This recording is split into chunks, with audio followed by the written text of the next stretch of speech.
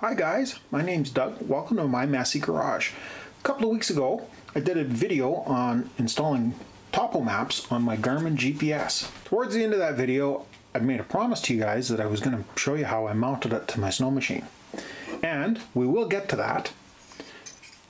This is the bracket from my snow machine. You'll notice that it's got a Humminbird gimbal mount attached to it. First thing we're going to do is another chart plotter project. We've got the Humminbird Helix 5, and light's not real great, but there we go. And we have to remove that bracket, or we have to remove that gimbal from the mounting plate so that the mounting plate can be used for the Garmin. And I got another idea to use the Helix 5 for. We're going to work on that first, and then we'll get to mounting the Garmin on the snow machine. Follow along. If you have any questions or comments, don't forget to leave a comment. If you haven't already done so, please subscribe. So about a week ago, I was talking to a friend of mine who's a very avid ice fisherman, a lot more so than I am, and was bouncing ideas off of him about how I could mount the Humminbird to use with the ice fishing transducer that I have. I had just had this mounted on the snow machine handlebars and hung the transducer off the side. But I wanted something a little more portable, and he suggested getting a Vexilar Gens Blue Box. I'd never heard of one before, but I looked it up online and ordered one in.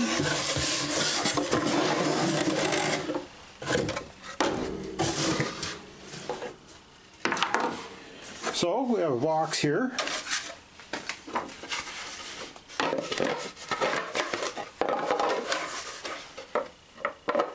Goes together with some screws. Battery fits down into the back here. Set that aside for now.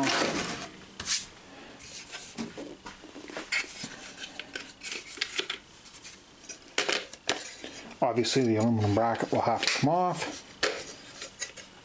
And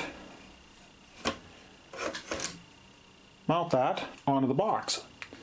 Matter of fact, I even got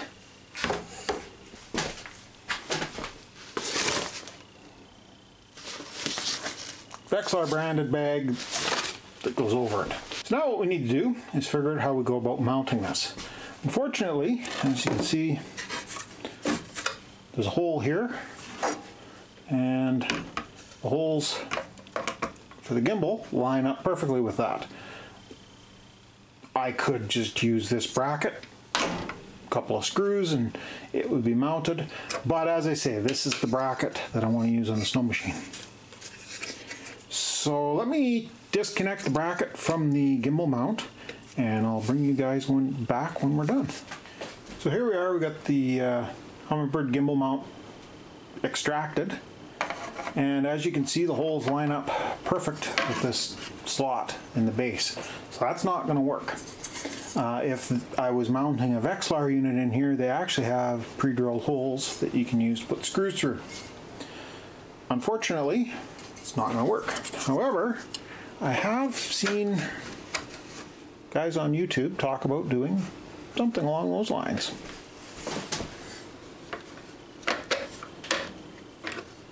There we go, that looks better. Put it down fairly low and tilt back. I think maybe what we should do is stick this thing together, kind of, sort of, and put it in the bag and see how that looks. Because ultimately, that's what we're going to be concerned about, how this unit looks like when it's covered with the nice insulated bag.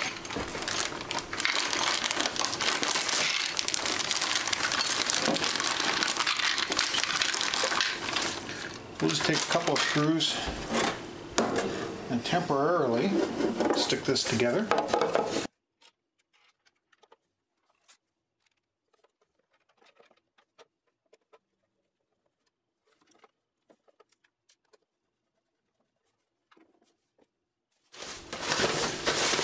Now the bottom goes into the black. This door opens up. So essentially, the unit slides in from the back.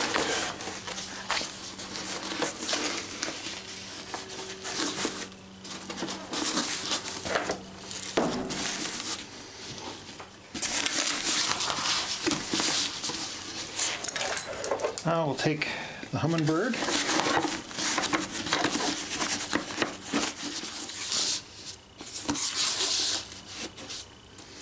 That looks just about perfect. We slide it over to a little bit so we can get at the buttons on the side. Again, this bag is not designed for use with the Helix 5, but it does seem to work. Now, for the tricky part, extracting this from the bag and hanging on to the gimbal of the unit so that we don't lose our position.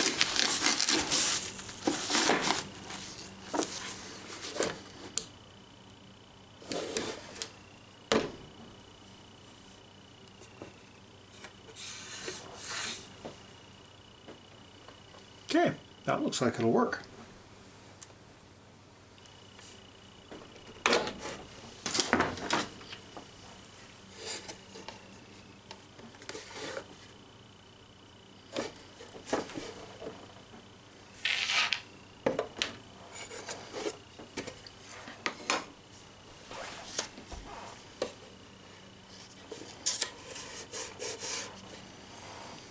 Since I don't really want to draw on the plastic with the Sharpie marker, and I want to try and locate where this is going to be, I figure we'll just use a post-it note for now.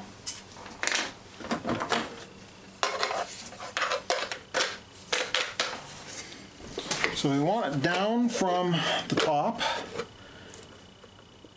by 5/8 of an inch, or a little over a centimeter. We want this edge to line up reasonably well with this edge so that we bring, I haven't got enough hands to show you on the bag, but basically we want to bring it over so that the controls for the unit are as much in the open window as possible.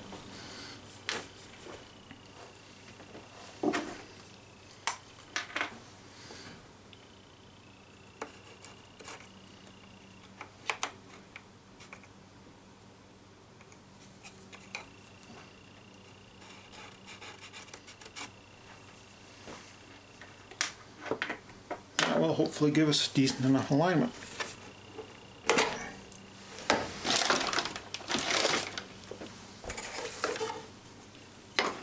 Don't tell anybody, but I was using aircraft hardware to hold this thing together.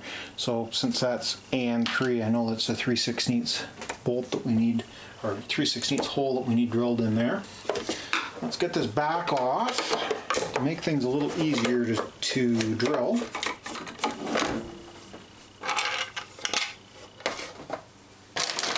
Those back in the bag so we don't lose them, because I don't have anything like that kicking around. We'll lay that down on the back, kind of line the gimbal up.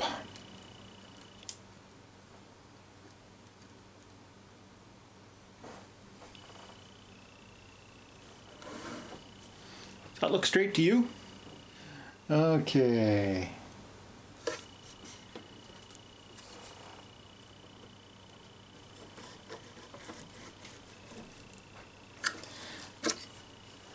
Drill that one.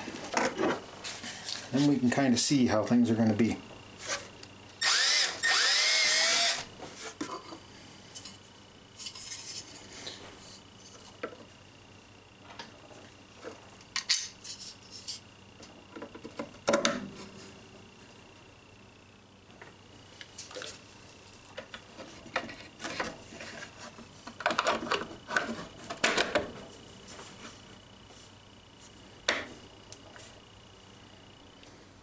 That looks pretty good. But before we get too carried away, let's throw the second hole in it.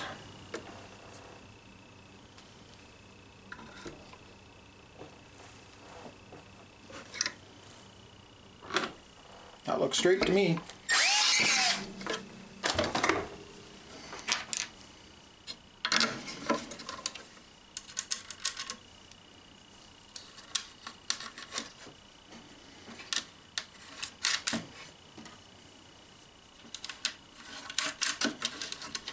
And 3 hardware, means that it is 3/16 in diameter. It happens to use a 3/8 wrench.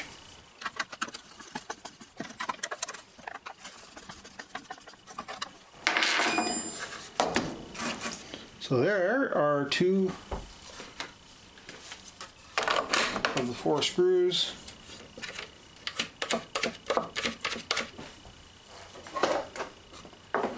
And we'll stick it in the bag and see how it works.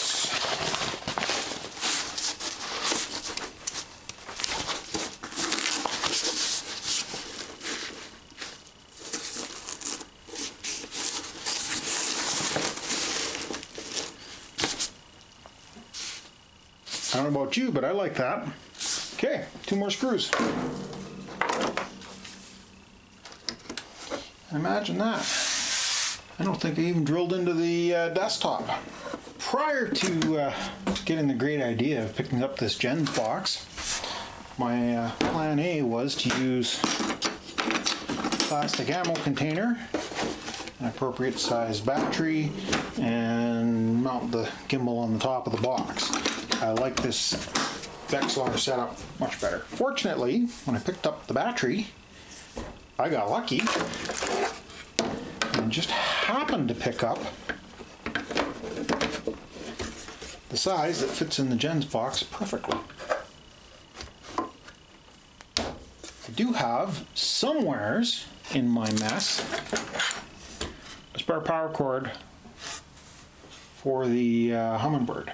However, off the top of my head, I don't know where it is. I do, however, know that the one that is attached to the snow machine needs to come off. So that is what I will plan on using. For now, I think, yeah, we can get the top of the battery easily enough. We'll put the screws into this and we'll see what it looks like when it's all in the bag. Short ones go in the top, long ones go in the bottom. You can see there's not a whole lot of distance here, whereas there's lots of distance there.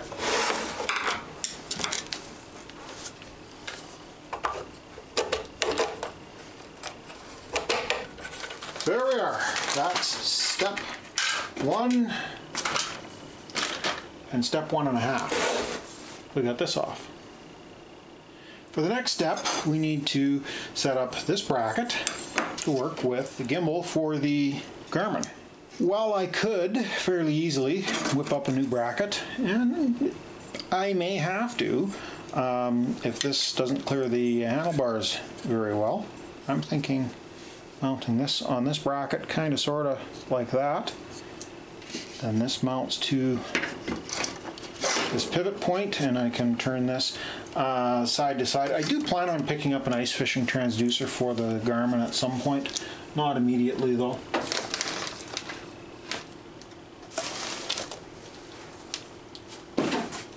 So let's get step 2 sorted out. Now one thing I want to be fairly careful of is I don't want this to be halfway between 2 notches. I want it so that when the screw holes go through, this is sitting straight. And it appears that lining this notch up with this notch should work just fine.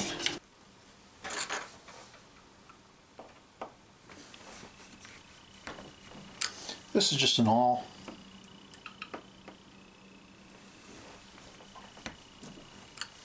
Aluminum is fairly soft, so pushing it through like that should do fairly well. And I have some smallish metric stainless bolts that should be long enough to go through there. Scrap of wood from the garage.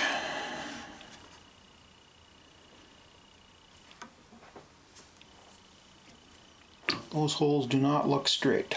Well,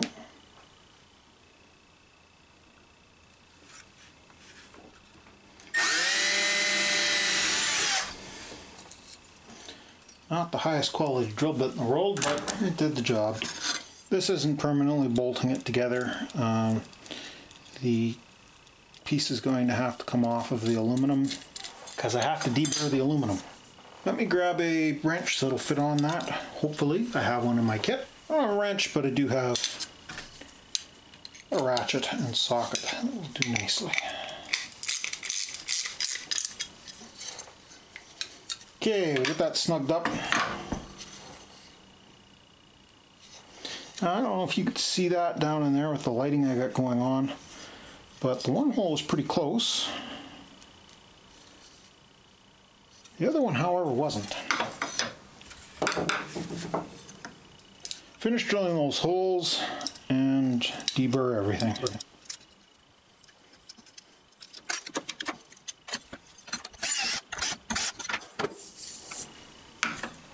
There are many ways to deburr holes, but simple is just take a larger drill bit. You can see how there's kind of a sharp edge there, and just a little spin.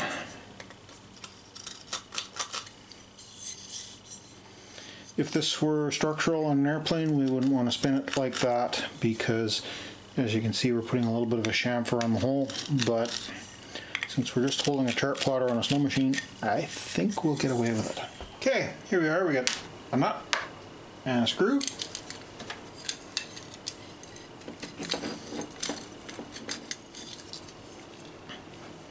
This is fitted for the nut. Kind of jams down in the bottom. Now we can put these screws in.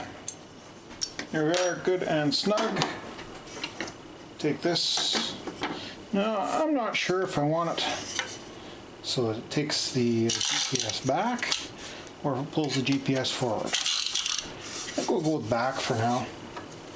This goes down through the hole.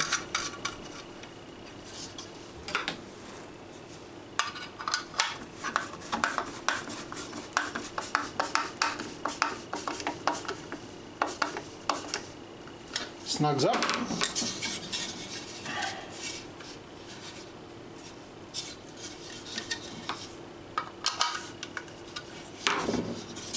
There we go. Now we take the quick release.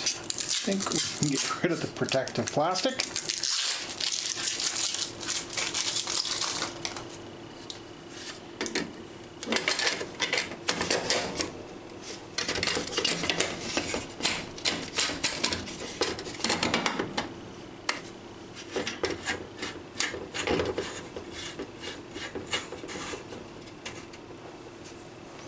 And there we go, we're ready for this. Ready for the GPS. Let me go grab it, it's in the kitchen. So there we go, that is going to mount to mirror mounts that are attached to the handlebar on my snow machine. For cable management, on the back we have a little cover that clips in place. That pops up out of there. The power cable, I forget which side it goes in, power cable and transducer cable goes in, and then this little clip goes down over top, keeps the cables from popping back out and looks after cable management. However, on the Ski-Doo first ride that I did, after getting this installed, this little cover went whoop over my shoulder. So we got a new one with this holder, and hopefully we won't lose it. To be honest, losing it didn't make any difference. I didn't ever once have the cable come unplugged on the Ski-Doo, and I was taking it over some pretty rough water. So it shouldn't be a problem, but it's always good to keep that sort of thing attached. Anyways, I'm gonna call it here for tonight. I keep going, the video is not done yet. Next thing we're gonna do is extract the wiring harness from the Ski-Doo for the Helix 5 so that I can finish putting together the gens box, and I'm going to mount this to the snow machine. And final stage, we will hook up power to the Helix 5 and you can see it powered up as well. Anyways, we'll see you in the next part. So here we are, guys, where I keep my snow machine stored. Sorry if the lighting's not the greatest and if the sound's not the greatest, because this building is an echo chamber and it absolutely eats light. So this is my 2019 Ski-Doo Expedition Super Wide Track, 24-inch wide track. Absolutely amazing machine out in the deep snow. Does a phenomenal job. Thoroughly enjoy riding it. We've got the Garmin that we're going to mount.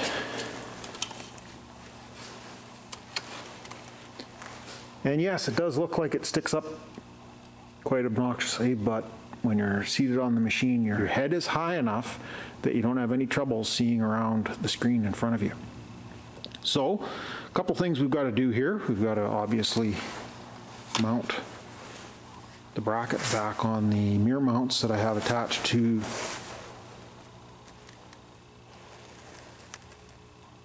handlebars. There's a couple little tabs we've got to push in at the top. Pops the gauge pod out, and from there we need to extract the Humminbird wiring harness, and we need to run the wiring harness for the Garmin. So let me get you popped in a tripod here so that you can kind of see what's going on, and I'll bring you back in a minute. Hopefully that gives a good angle. Looks like the battery's getting a little low on this camera. Hopefully it doesn't kick out on me. To get the gauge pod out, we need a small bladed screwdriver. Goes down into the notch. There's a little block in there that we have to push down on.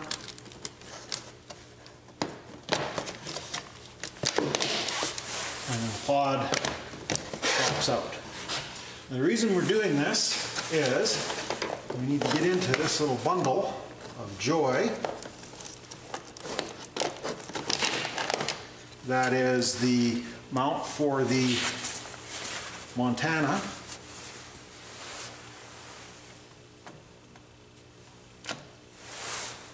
What will be the wiring harness for the Garmin. Tie wrap on the back of the steering. I think what I'm going to do is, since it is a little bit of a challenge to get the wire down through that fairing, I'm going to tape this to the end of the Humminbird and use it kind of like a leader or a fish tape. Pull the new harness in as I pull out the old one.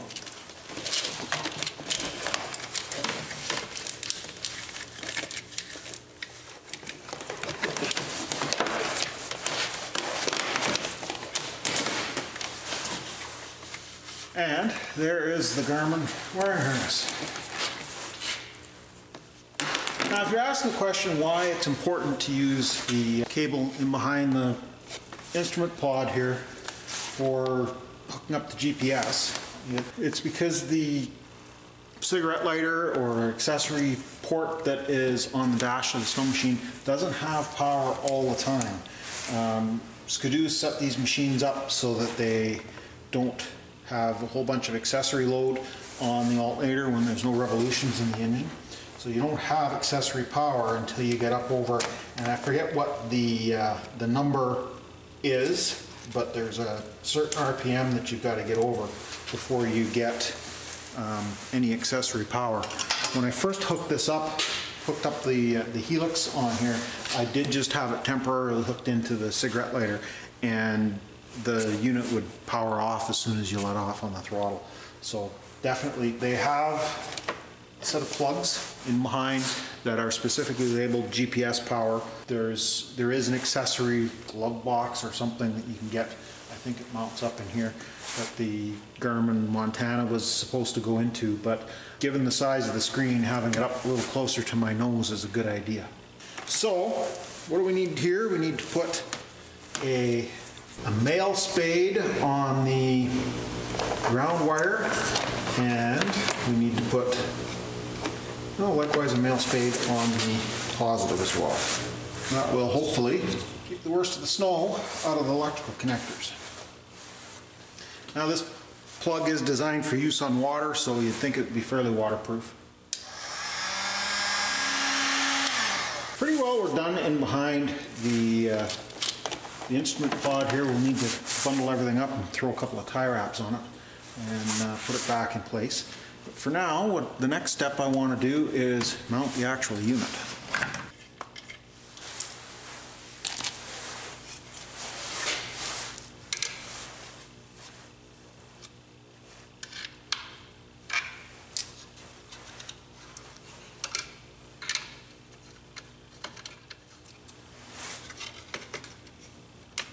There we go. The unit is mounted. Power goes into the power connector. Imagine that. And then the clip goes back down.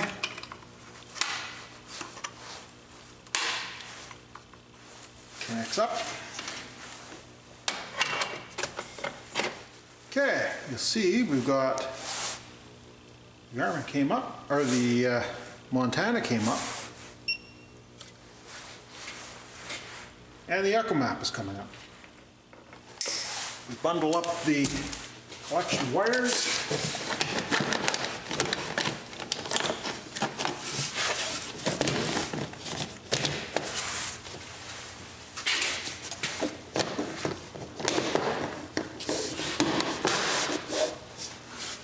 Feed the instrument pod back down in place. Tie wrap on there so that we can keep the cables. Okay, I'm having battery issues today. The lights aren't cooperating and the camera just died. I'm not sure where it kicked out. So you can see we got the instrument pod back in there. I coiled up the wires, tie wrap around the cable just to keep it kind of managed. We've got it fired up here on the snow machine. We've got the Montana is working as well. So I'm holding the phone approximately right in front of my face. So this is my field of view when going down the lake. So as you can see, although the unit is quite large, sticking up off the handlebars, it is well below my field of view and doesn't get along really well with looking at the instrument panel in behind. But let's face it, you're more interested in the GPS speed that you're going to have on the two GPS units than you are in what the speedometer on the dash says. Anyways, this pretty well wraps up our installation in this echo chamber black hole of a building, and I'll take you back to my regular little workshop and we'll finish putting together that ice fishing unit on the Helix 5 now that I have the wiring harness and the ice transducer. See you in a bit. Well guys, here we are back in the little workshop I have on my back porch. And here is the battery that we need to hook up to. I got some nice silicone wire kicking around from another project. Got some crimp-on terminals. Got a little power connector. And this cable here is connected up to a 12-volt battery charger. We need to identify which is the positive and which is the negative. So red probe is of course positive, black is negative. Put the red on the exposed wire.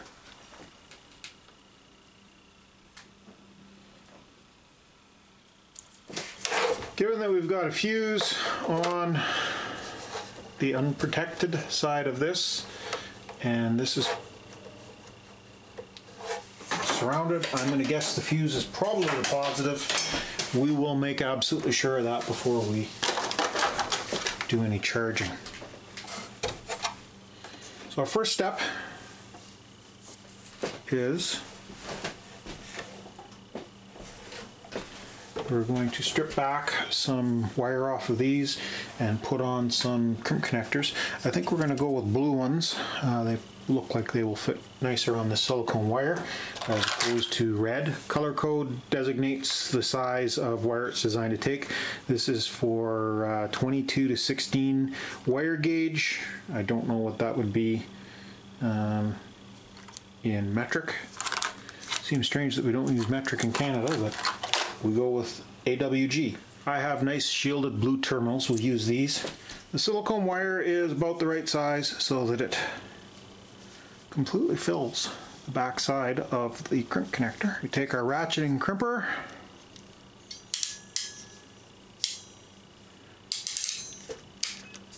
give the wire a good crimp, and we give it a little pull, and it is on there.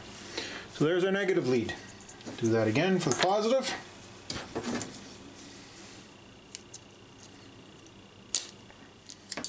Keep twisting, and eventually it works its way in there. There we go. Crimper.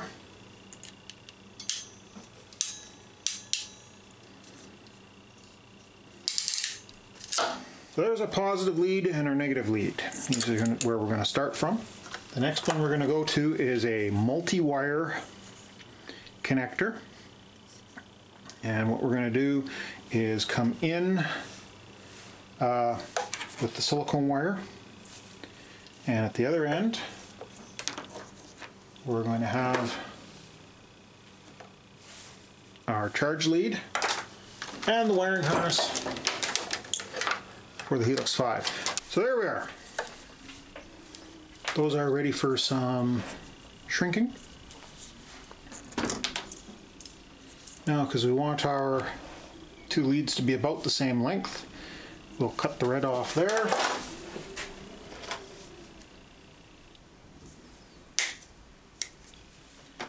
Now, because this doesn't have a good tight fit and it isn't a heat shrink style fitting, we'll take a piece of heat shrink tubing and we'll slide it down over the length of the connector. We take our fuse, put it in the other end,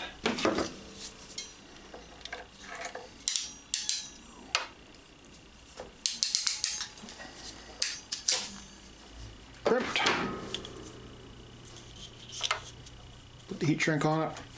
Let me run the heat gun on these, shrink them all down, and I'll bring you back when I'm done. Okay, here we are. We got it all shrunk down nice. This is the these connectors have the nice glue in them. Seals everything up, watertight or water resistant. This is just normal heat shrink. It doesn't seal watertight. It's not perfect, but it will do. So now we're going to take and we're going to put tie wrap to hold everything stable at this end.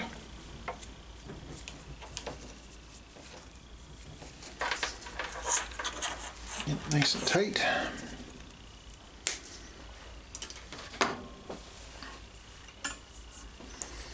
We'll hook the positive lead up and the negative lead. Unfortunately, this battery support kind of comes in here and holds the connector in place. So now we run the cable through. We'll run the transducer cable in through the back. It gets plugged in. We'll tie wrap the transducer and power wire together, just for cable management purposes.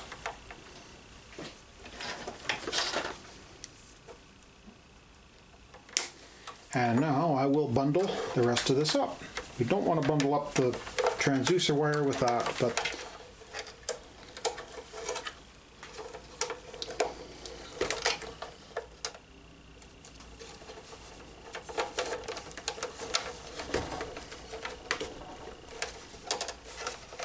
hey, might help if we put a fuse in. I figure 7.5 amps should be more than enough.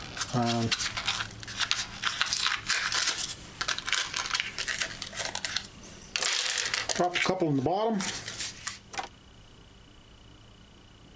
and there we are.